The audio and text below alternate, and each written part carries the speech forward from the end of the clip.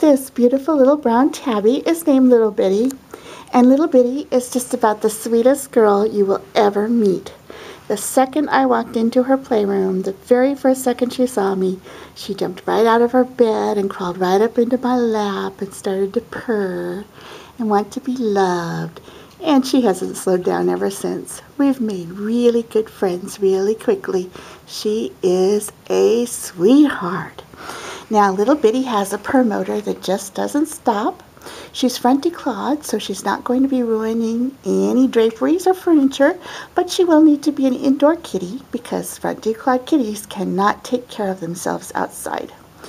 Now, Little Bitty is 12 years old, so she's getting on in years, but you know what?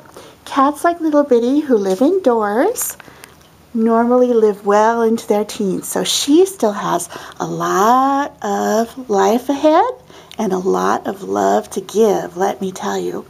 And Little Bitty is used to giving love.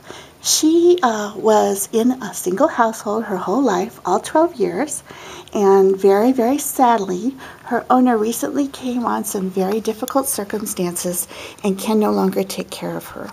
So we are very anxious to find Little Bitty a new forever home, one where she can do what she is absolutely best at, which is giving lots and lots of love. If you want a real companion, a cat that will really want to be around you and share your life, then Little Bitty is that girl. Plus, she gets along with everybody. She does just fine with the other cats here at Great Plains in her playroom, and she lived with another cat and another dog who sadly passed away about a year ago, but they were all three best friends. So she is used to being around other animals and does just great. So if you are looking for a wonderful companion, maybe you're a little lonely, maybe you have an empty space in your lap, then come on down and say hello to this beautiful, beautiful, sweet, loving girl.